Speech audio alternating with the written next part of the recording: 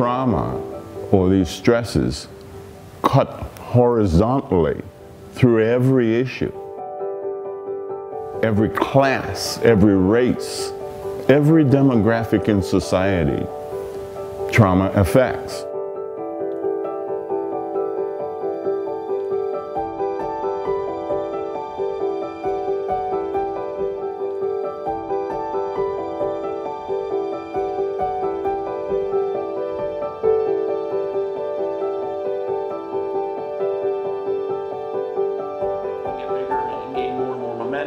So as Frank alluded to, we're in the process of moving towards forming our own nonprofit, an entity which will become SWIM. And for that, accomplished that there's a lot of great grassroots organizations doing this work, and we need to identify them and be the way.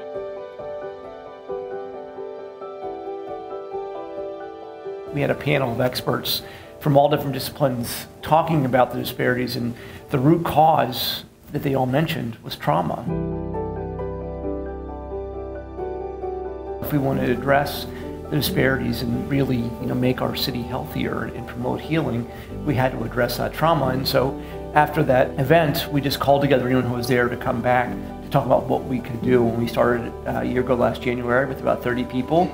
The work is out there for us to do. We need to do the work, but we can't do it by ourselves. We collectively need to do it together. One of the things that we really need to focus on and work on is getting more of the community involved and the community voice at the table.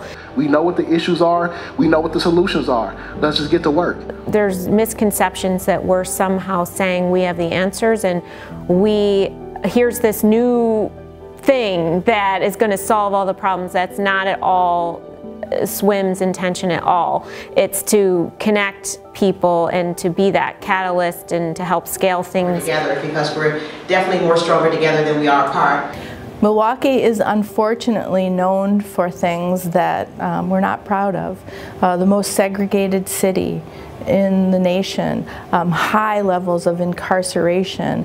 These are things that an understanding of trauma and appreciation for how to help heal can impact in a positive way.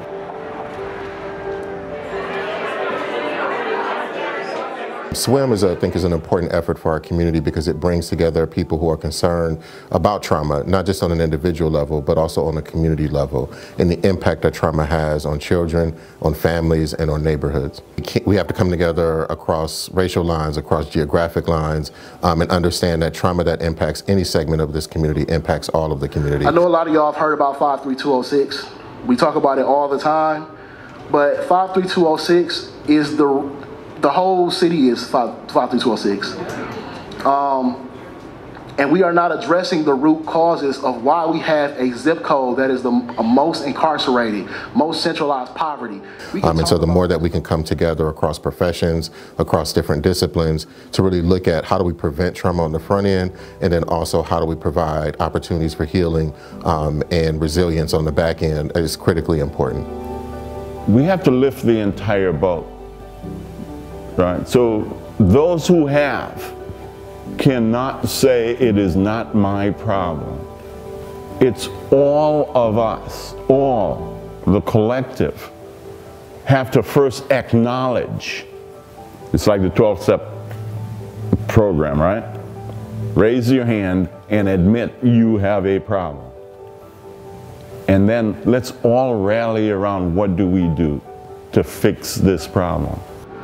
And we are taking back the narrative to show people the beauty in Milwaukee. I don't care how much negativity comes from this city. Like, I could never leave. I've left this city 3 times, and I've always come back here. We have to all work together, and everybody has different experiences to bring to it.